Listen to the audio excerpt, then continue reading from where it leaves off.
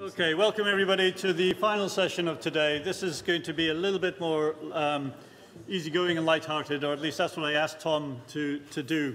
Now, Tom's doing fantastic research and interesting work in restoration, which he's been working on since his work in Yale. Before Yale, he did his PhD at Cardiff University in Wales. He did a postdoc in Yale where he started getting interested in forest restoration activities. And then went on to the Netherlands Institute of Ecology in Wageningen, in the Netherlands, obviously, from which he subsequently moved to ETH just very recently, just about 6 months ago, maybe more than 6 months ago, in October last year, to join ETH as a professor in our Department of Global Ecosystem Ecology. Now, after Tom's talk, we're going to have just another panel discussion with, I think, Robin, Manuel, and Doug McGuire, who's there. And maybe, Tom, if you wanted to join that, that would be great. And that's going to be facilitated by Chris Kettle, who's working and has worked at ETH for about 10, 11 years or so, but is now working in biodiversity and has got a part-time position also still at ETH. So I'll be able to hand over, and I can truly relax for the day. I'll be able to hand over to Chris later on. But for now, Tom, go ahead. Perfect. Thanks very much. Can people hear me on this? Nice. Okay. So, yes, we've recently started our lab, essentially exploring global-scale ecological processes in the hope that we can better improve our understanding of climate change and our ability to address it by improving the management of natural ecosystems in the fight against global change. So, the a main chunk of our research is focusing on this, the carbon cycle. This is a NASA simulation of carbon dioxide movement throughout the year. And you can see high concentrations indicated by the red colors in the northern latitudes in the early parts of the year.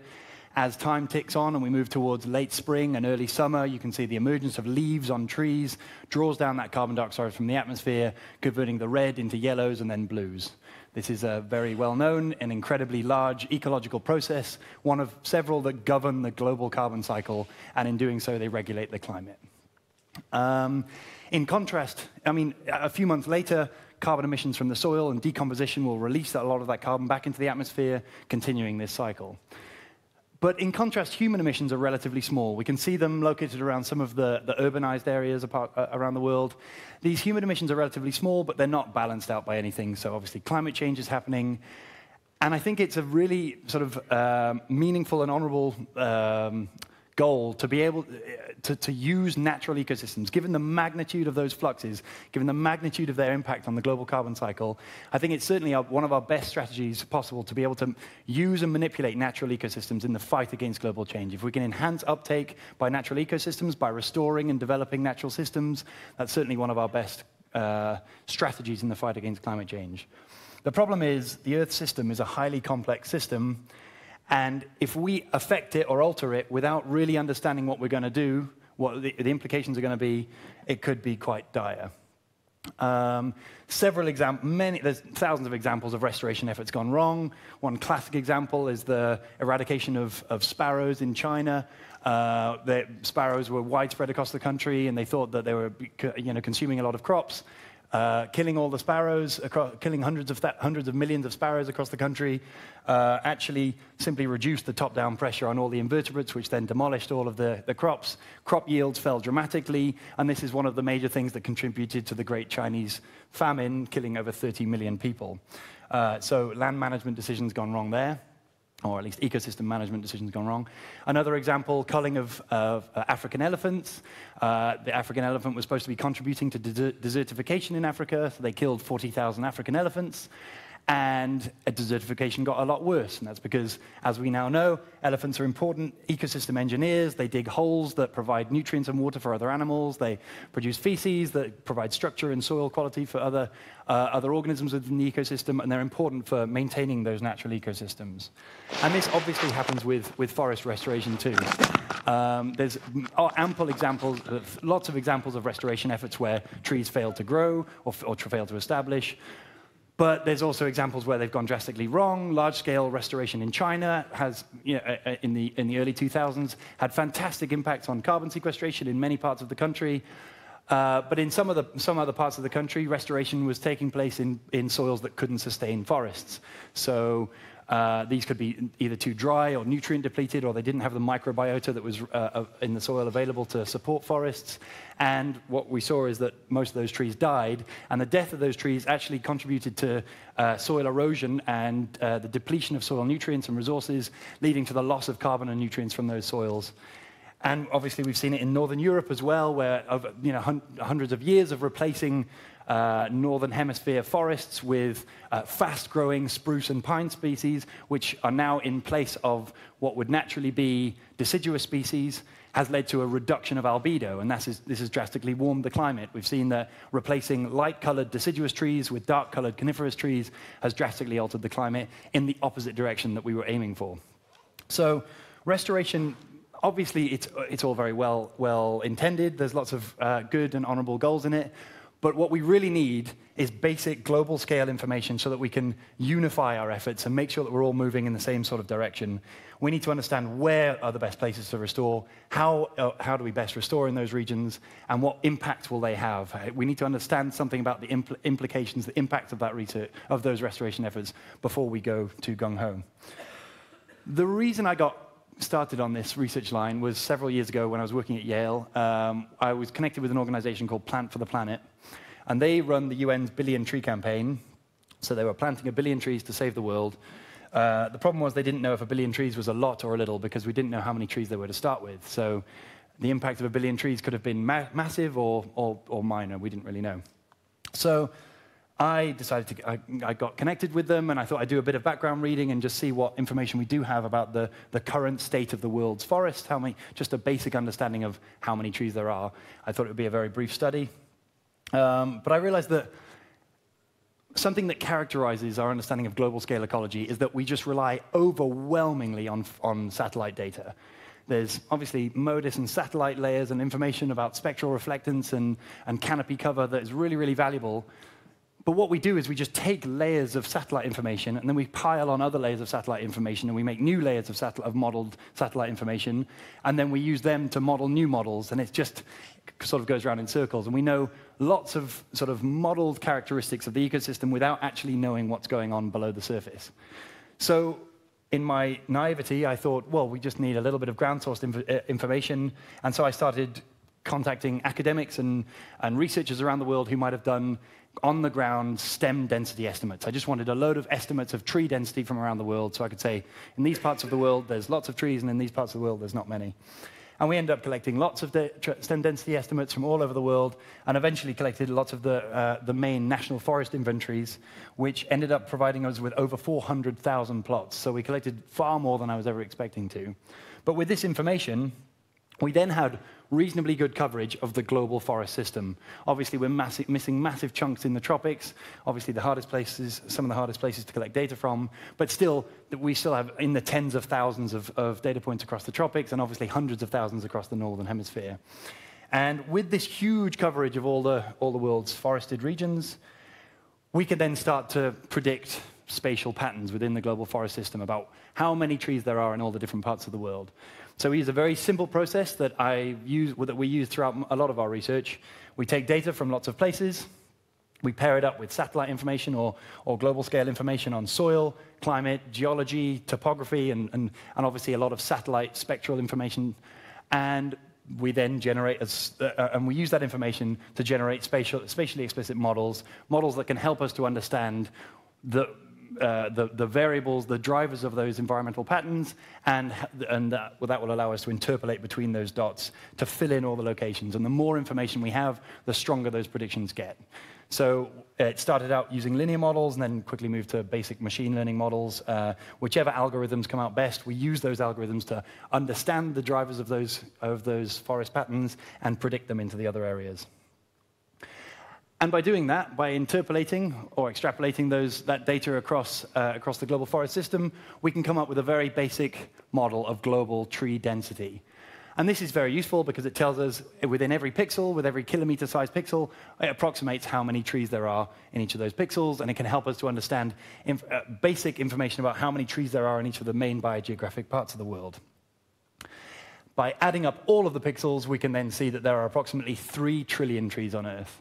And obviously, this was of interest to a lot of non-scientists, particularly the Billion Tree campaign, because it really put their efforts in context. If you imagine each of these trees that I've drawn here represents 1 billion trees, the addition of another billion was going to be great, but nowhere near the impact that they were hoping for.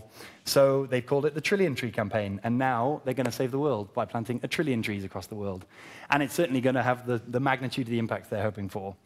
And while it sounds a bit like lofty goals, like ambitious thinking, since that study came out, they've already restored over 14 billion trees effectively. These are trees that have been monitored and evaluated several years after planting, not just number of trees planted. So they've had a lot of unsuccessful ones as well, but a lot of successful restoration efforts, and they're amplifying their efforts all the time to aim for this lofty new goal. So just having meaningful understanding of what their targets should be has really allowed them to amplify their efforts.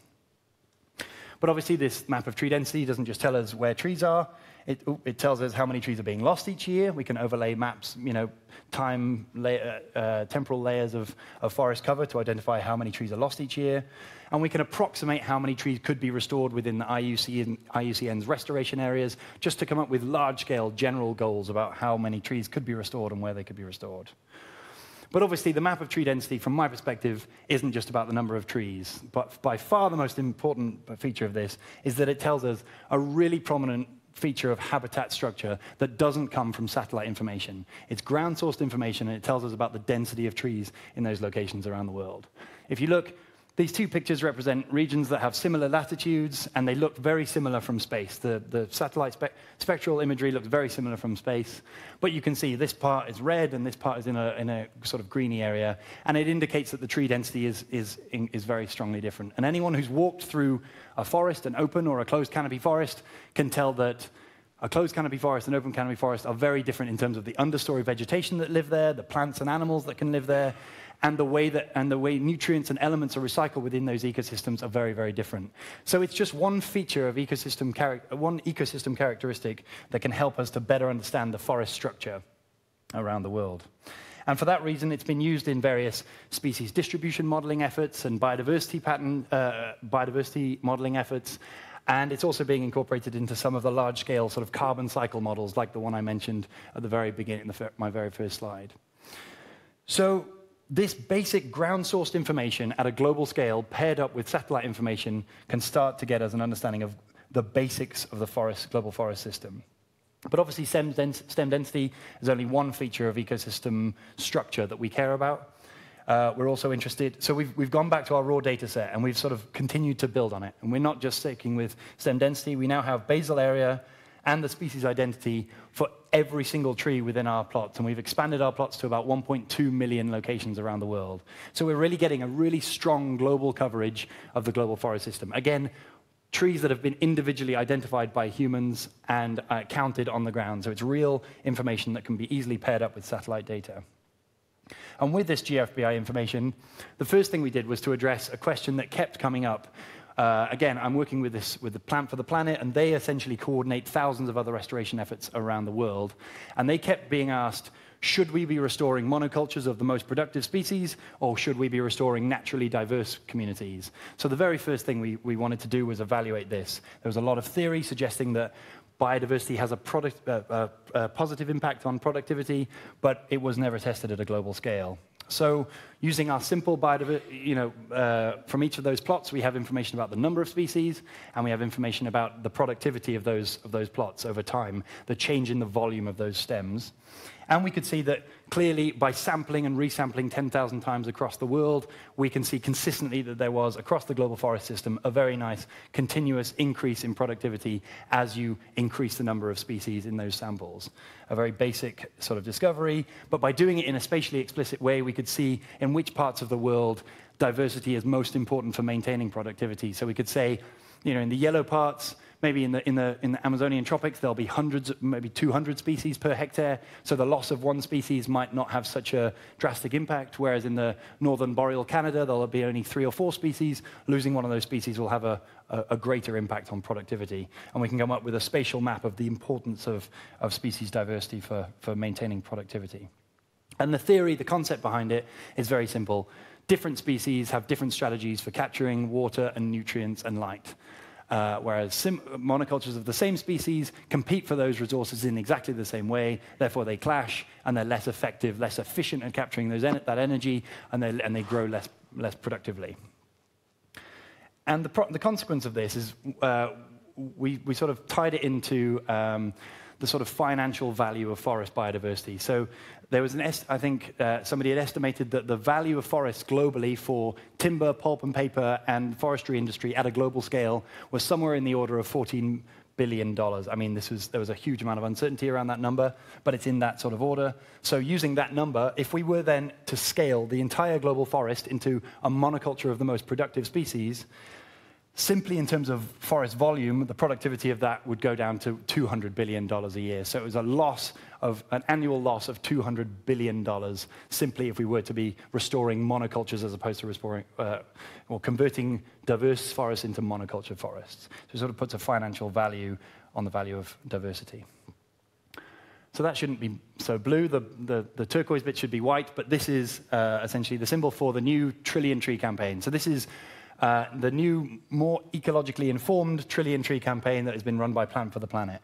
And there's also an equivalent, I think it's Trillion Trees. I think having the S differentiates it from the Trillion Tree campaign. There's a Trillion Trees campaign too, led by WWF, World Conservation Society, and BirdLife International.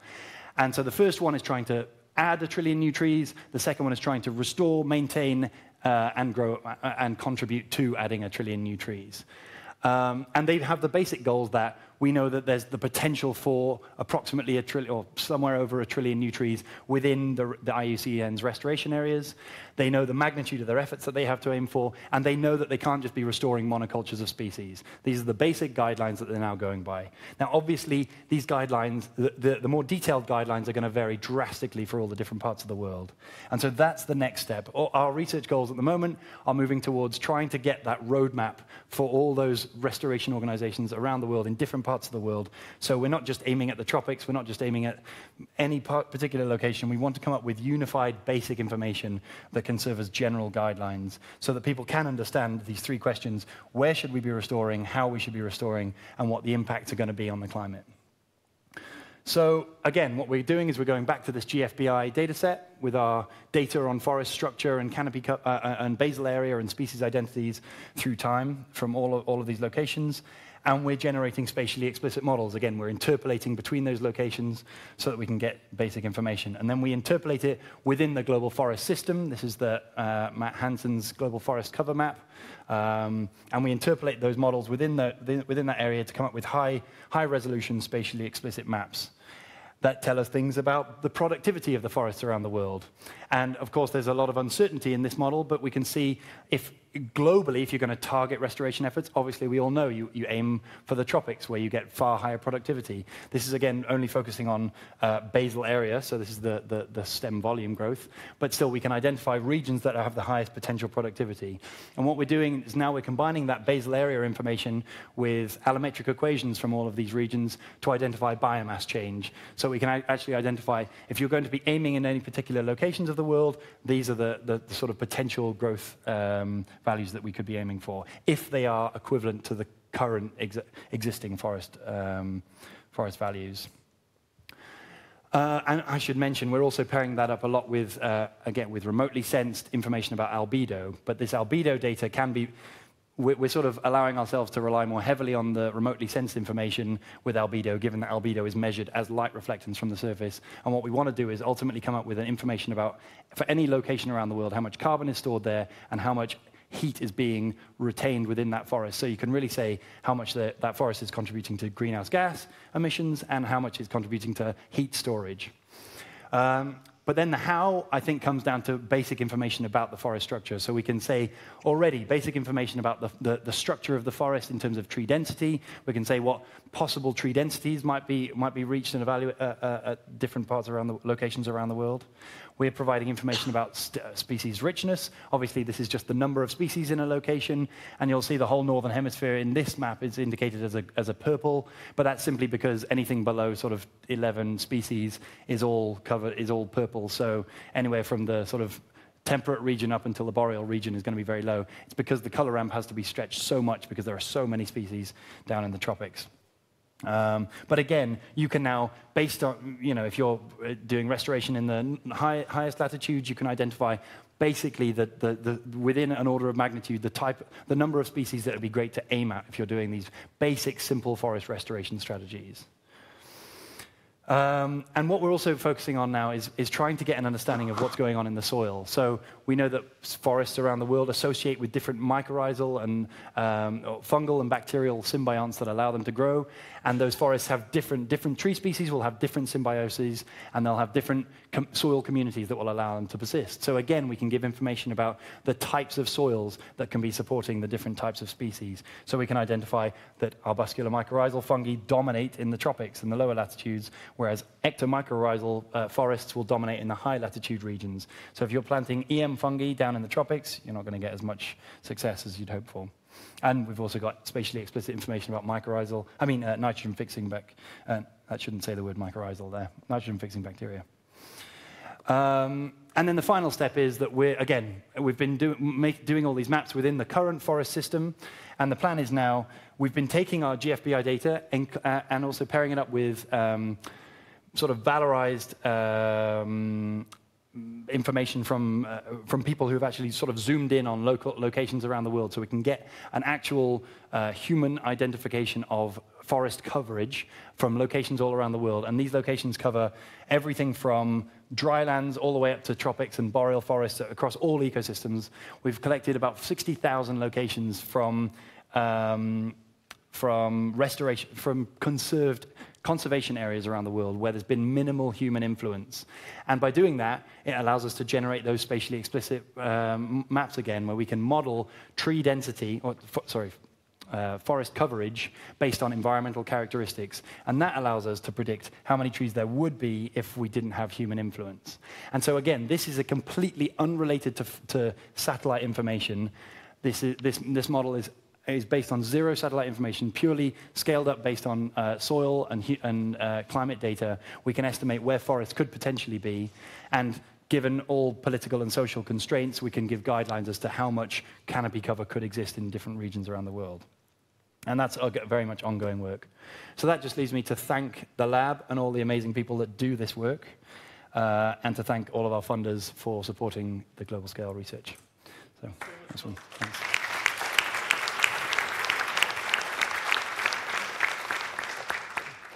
So I'm going to, before we start I'll let you take over, in fact. I'm just going to let Tom have in case there are a few questions for Tom. Sorry? That's what I was thinking, yeah. So if there's any questions to Tom, we'll spend a few minutes doing that, and then we can have a general panel to discuss all kinds of different things, whatever you want coming from today. And I'll let you moderate this, because I want to sit down and listen. I'm getting tired.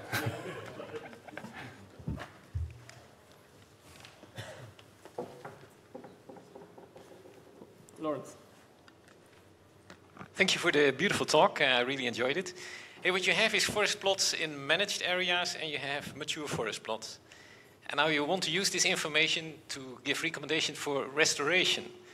And those conditions of those areas that have to be restored are totally different. It's degraded soils, impoverished. So to what extent can you translate your mature forest knowledge towards the harsh environmental conditions that you need to improve by starting succession with pioneers? So I didn't fully hear that. Could you? Okay, your plots. Yeah. Are we talking about the GFBI plots or the final one that I showed? Your GFBI plots. They're mostly in either in managed forest for timber, or they are in mature forest. Now you give recommendations to plant trees. So to what extent can you translate your findings for mature forest towards barren areas where you have to plant trees that experience hot conditions, impoverished soil conditions? So how are you going to make that translation step?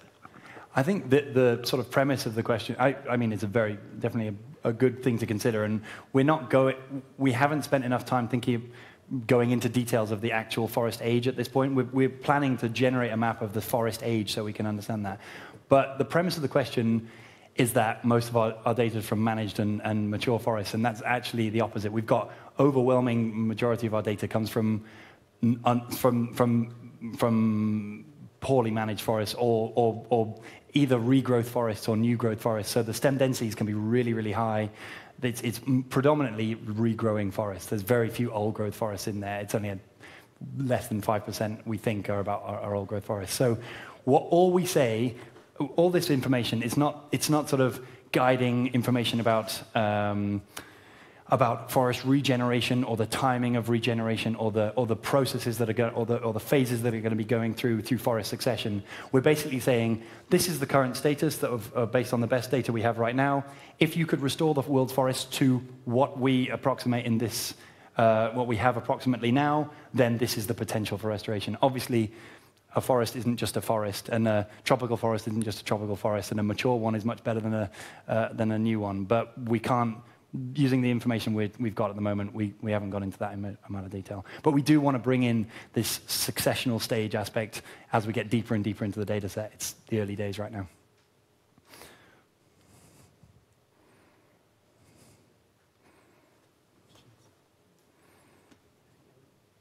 I'm just wondering, where do you get the seedlings from, or the saplings? Oh, I don't do the forest restoration. I just encourage them.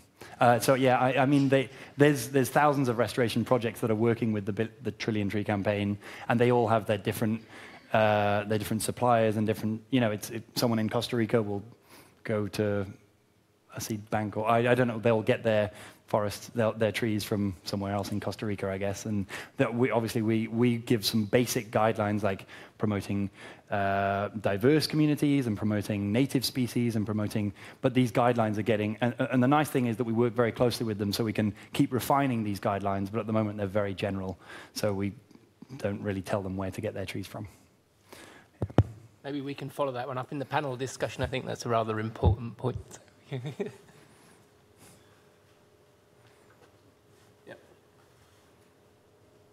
Yes, thanks for the interesting talk.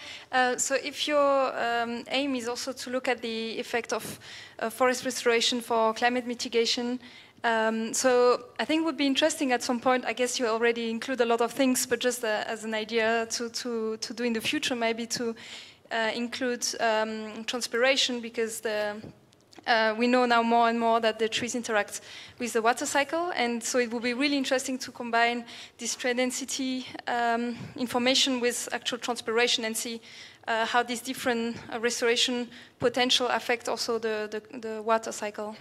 I absolutely couldn't agree more. Yeah, I think, you know, main impacts that forests will have on the climate: carbon cycle, water cycle, and albedo. And so at the moment, we've got people doing carbon and albedo, and I'm really keen to get that third layer in there, definitely. So encourage all postdocs to apply to work in our lab.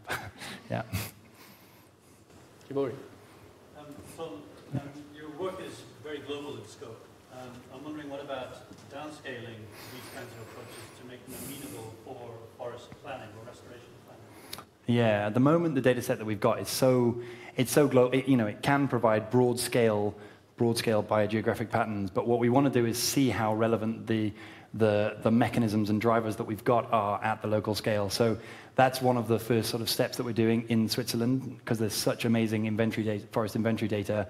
We're going to be sort of, from now on, building towards doing a combined global and local and national scale approach, so we can see if the drivers are the same, the mechanisms are similar, and we can figure out where the difference between the national scale and the global scale information is. But yeah, at the moment, it's very difficult to give very targeted local information. It's more sort of speaking to Plant for the Planet and saying, right, we've got $10 million. Should we give it to someone in Canada or give it to someone in Mexico? It's sort of broad scale guidelines. But yeah, that's where another area we'd like to move into, having more fine scale information. Oh, sorry, Robin. I think Barbara was next. Sorry. What about the option of, rather than planting the trees, but creating conditions for them to reestablish naturally? Have you thought of that as Plant for the Planet, thinking about that at all? Yeah, they do. I think there's more of that than planting, actually. I think the planting is just it's more for people. You know, it's more to get people involved. It's very much to sort of like get children supporting the mission, but I think the vast majority is actually allowing natural restoration. Because again, that's the first thing I said and the first thing everyone says to them when they say, how do we best do this? You say, oh, leave it alone, take the sheep off, or restore the soils, or, yeah, so there's a lot, they are very much in favor of doing that. But obviously the tree planting is the way to get people into it, and they want to promote like people's involvement in restoration. So it's sort of, they're using a combined approach. And definitely the WWF one, I mentioned the 2 trillion tree campaigns. The WWF one is much more involved, much more committed to the sort of natural regeneration angle. Okay, so Barbara and then Manuel. Barbara first. Thank you. I was absolutely fascinated. In one of your slides, there was a significant difference between the different tropical forest zones. I think in Africa, it's much less productivity, if I remember correctly, the parameter, than in the Amazonia and in Asia. Exactly. That's one of the pictures. Yeah. No. How do you explain that difference, and how do you draw conclusions from that for your project? I don't believe it.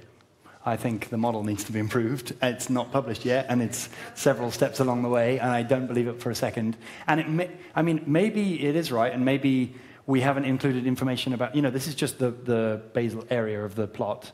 So the sort of productivity in terms of area, but what we need to do is incorporate information about stem density. Maybe allometric equations and scaling things up to biomass are going to be more informative, but I certainly wouldn't yet want to put my hat on the fact that African forests are less productive than Amazonian forests. Again, all the latest maps I showed are sort of in the process of being developed, and I was quite surprised to find that myself. In fact, also we know that the sort of Washington state area and the sort of northwest of the US is also a highly productive region, and this model's giving very low productivity. So we'll see. But there's lots of modifications to be done and model improvements to be done first before I would like to make any comments on that. Thank you for your presentation. I haven't read your paper. This is a very basic question. What was the minimum diameter of the trees that you mapped? 10 centimeters. Okay, thank you. Yeah, we had to have a cutoff at, given most of the forest inventories that we had were around 10, that's the one we went with. I have a frivolous question, Tom, then. So in your estimates of the total number of trees on the planet, I was walking down the street in Kuching in China a few months ago, and absolutely blown away by how many trees there were in the middle of the town. So could you give us a few words about how those kind of information are integrated into your estimate of total number of trees on the planet? That's a really good question, because it talks not only about the importance of urban areas, but also how important human perception is for these global scale models. So you're right, there's loads of trees in towns, and we collected data on city population size and correlated it with number of trees in the cities, and I think we had about 250 cities across the world, and it's an incredibly strong correlation. It turns out bigger cities have more trees, but we were able to get really strong, like R-squared of 0.8 or 9 for predicting cities. And then it turned out we spent ages and ages compiling that data and ages putting it together, and it wasn't even one of the decimal places that we included in the final number. So it turns out it looks like there's lots of trees, but there's loads more not in cities. Yeah, and that's another thing. Like, so many of these, after we published that data set, you can imagine we got so many emails from people saying, "What are you talking about? I've seen there's 10 trees in the Vatican City. You're talking crap." But we had to just be like, yes. We also talk a lot about our uncertainties, and at the hectare scale, there'll be a huge amount of uncertainty, and it's when you aggregate to sort of 200 kilometer scale or 200 hectare scale that you get really strong average estimates. Again, this is talking about large scale, broad scale projections, which aren't necessarily, as Debray mentioned, perfect at the local scale.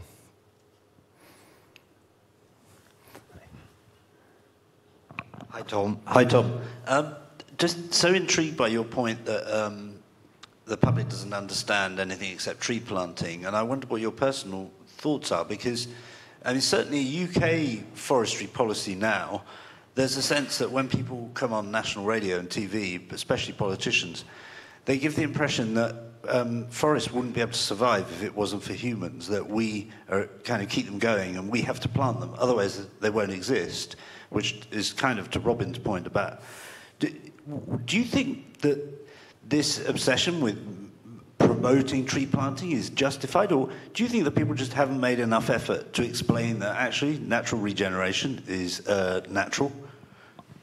Yeah, I mean, I couldn't agree more. I'm all into natural regeneration, but I mean, I also have no problems with speeding the process along a bit if that is what you're doing, and it also again depends on your end goals. The problem is some people are doing it to restore to restore water supply, water filtration to a community. Other people are doing it for another reason. You know, it's the targets vary between people, but generally it seems like allowing natural regeneration promotes biodiversity, definitely a lot better, promotes carbon storage over time. It can take a little bit longer, it seems, but I would argue if you can, you know, encourage human involvement in the process, then that has its own benefits. And so I definitely wouldn't be dissing tree planting at all. I think it's an amazing thing when you get 60,000 children planting trees. I think that's a huge thing for, you know, the message. But yeah, as you say, natural regeneration is the way I would.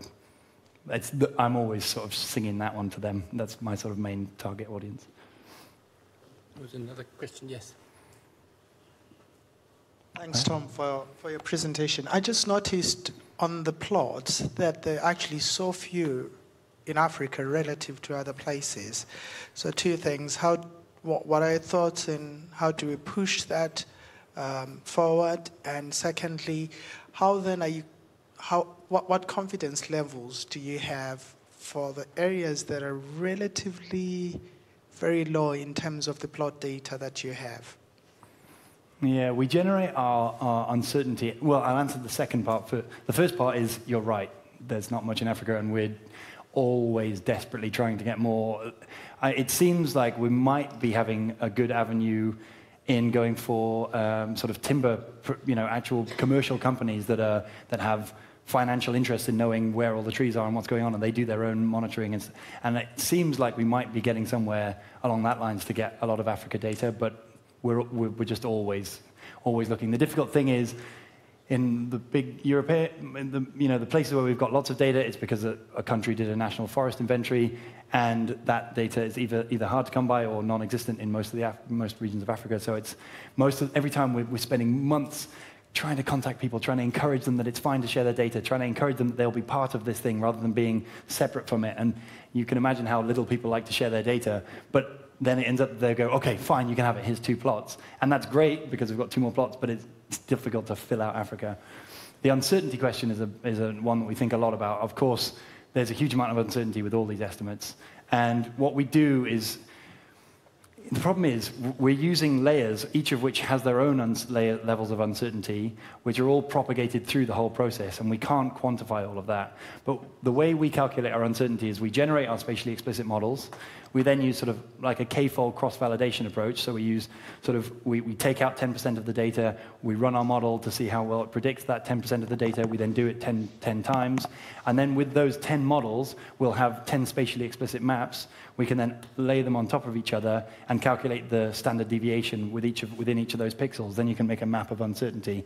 And as you say, it's always highest in the regions where we have the smallest amount of data. That turns out this is our science. The more data we have, the better our predictions get. So yeah, that's one of the main focuses of our group. I think if it's a short question, then we'll move on to the panel discussion. What's the time frame for your plot data? Is it just a single census, or does it span like a really long time period? I wish it was a single census, if they all just communicated and did it all at once. It's all about, I think it was about 11 years when I did my first study, but now it's gone up to, for about several 100,000 of the plots, we've got repeat measurement time, so we're trying to get it as long as possible. But on average, the sort of final time point stuff is about 15 to 20 years. So it is quite considerable. But again, one of the arguments we make is of course, there's a huge amount of forest change during that time, millions and millions of hectares of forest. But it turns out, again, at the global scale, the amount of change each year is within a decimal place of the total forest total forest estimates. So we can get reasonable. We're feeling like a 15 or 20 year difference isn't that bad at the global scale. Of course, we want more and better data always. Okay, thanks very much, Tom. I think we can keep the headset on if you want to, because I think we're going to ask you to join the panel discussion. But if you would like to take a seat, you can have a rest from the excellent presentation. Thanks.